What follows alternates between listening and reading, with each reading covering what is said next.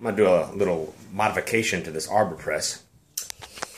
See it here, when you come up, see how you kind of get hung here. So when you come down and try to press against something, you have to, your optimal angle is somewhere in here, to be able to just apply force.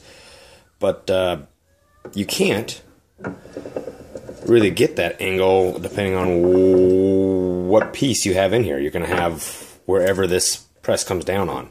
I'll show you a little modification that I've seen that will change that. So, hold on.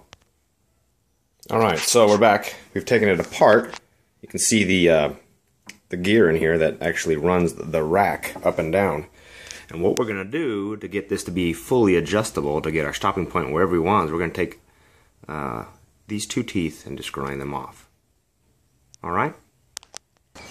Alright guys, so we're back. You can see that I have ground down the last two teeth.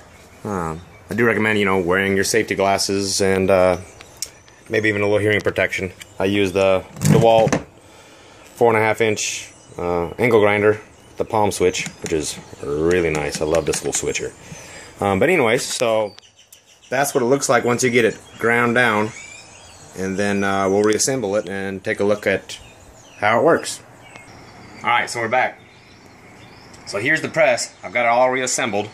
You can see that now when you bring it to the top, it'll do that kind of knocking, clicking sound. But what that does is we put our piece in here, roll it around, and we don't have an optimal pulling or an optimal pulling angle right now. But if you bring it back up, let it do a little clicks, now you're right here where you can get max pressure. So that just, all this does is just basically allow it, here if you come around to this side, basically it allows you to be able to rotate the handle into a position that'll work the best for you.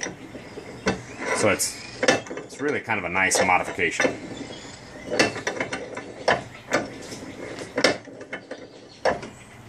So I mean, wherever you want to position this handle now, it's easy to do by just grinding those last two teeth off. So, as always, thanks again for watching.